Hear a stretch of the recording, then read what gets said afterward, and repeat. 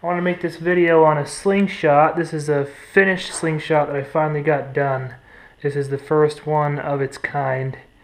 I've never seen a slingshot that has the power of this one. We've done a lot of chronograph testing and developing to get to this point. I'm going to show you some shooting in this video that kind of shows what this is capable of, what we're shooting out of it, and what we did to get to this point. So let's see here. So this is what we started with. This slingshot right here was a copy kind of a Madison Parker slingshot. You can see some stuff here because it broke. We found that as we were pushing it to larger and faster balls that we started tearing these off of here. So this one, I've doweled it, redoweled it. I got to cut these dowels off, and then I'll change the tubes to a lighter, regular slingshot tube and give it to my kids or something. But so this is one right here that was a testing slingshot, and it was holding up when we were shooting lighter loads through it, half-inch steel balls, stuff like that. It was doing fine. We started to move up to faster tubes, snappier tubes, and up into the 5/8 and 3/4 ball range, and it was tearing the arms off of it. So this was a no-go. We wanted something more powerful than this. Like I say, this is pretty similar to what Madison Parker was making, and we wanted to push this to another level. So this is the second prototype we came up with. I kind of use this one for backpacking and stuff now because it's a lot lighter weight. This slingshot right here is holding up extremely well all the way up into the 5/8 stainless steel ball range, which is about a 425 grain stainless steel ball. I think I gotta get the paper out to look at it. But so this one's doing pretty good up to 5/8 balls. We found we started to shoot 3/4 inch balls and push faster tubes, trying to get 3/4 inch balls and more power and more energy out of this. And this one started to break on us. So this is good for 1/2 inch and 5/8 balls with the tubes we have on it. So now that brings us to my design of this slingshot right here. So how we got to this point, this is a template that I drew up and that I'm making these out of. I wanted wider beams.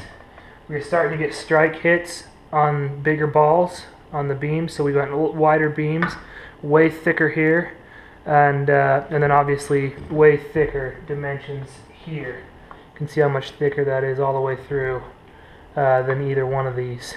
So we needed just more strength out of these things, so we added a lot of wood.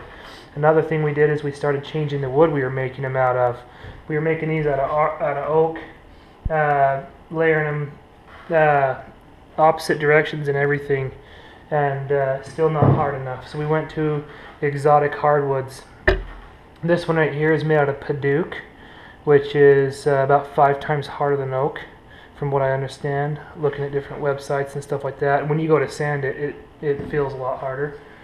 And and that is its color. This is the Paduke, just raw Paduke, and it's kind of got that orangish red color, really, really pretty wood.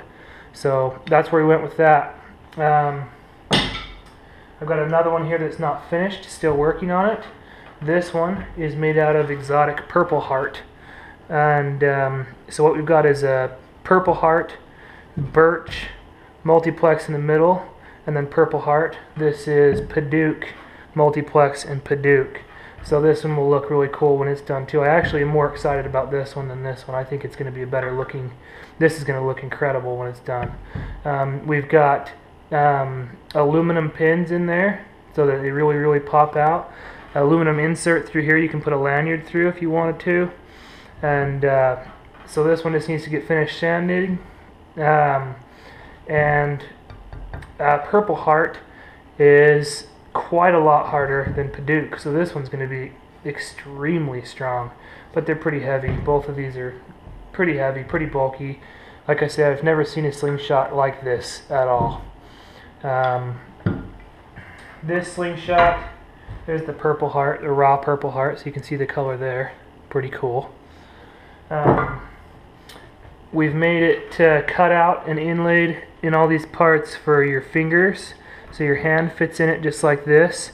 Thumb and finger grooves are cut out. This one's sanded and fit for my hand, so I custom made this to fit me.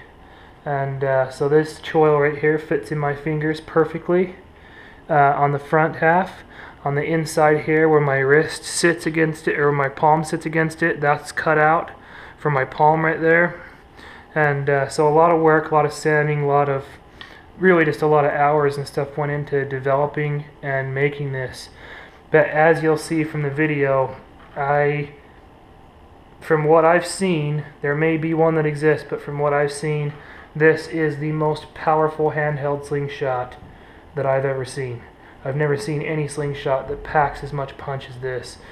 We've shot this through a chronograph, and we're shooting 3/4 inch stainless steel balls, which are right here. Here's the balls. These are 5/8 ones right here, and those are 3/4.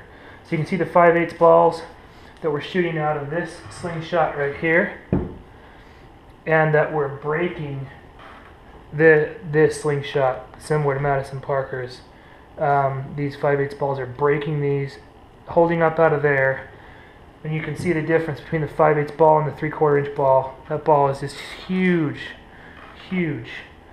And with the bands we're shooting out of these, we're able to shoot these 3/4 inch balls at a higher rate of speed than most slingshots can shoot a 3/8 or 1/4 inch ball. So we're pushing these at extremely high speeds, over 400 feet per second, and this is just under 500 grain bullet. So this would be like 75 caliber muzzleloader ball. So incredible energy coming from this thing right here. And as you'll see in the video, you'll see these are pretty powerful, pretty awesome. So I just thought I'd show you guys that. And right on. We'll cut into the videos now, me shooting.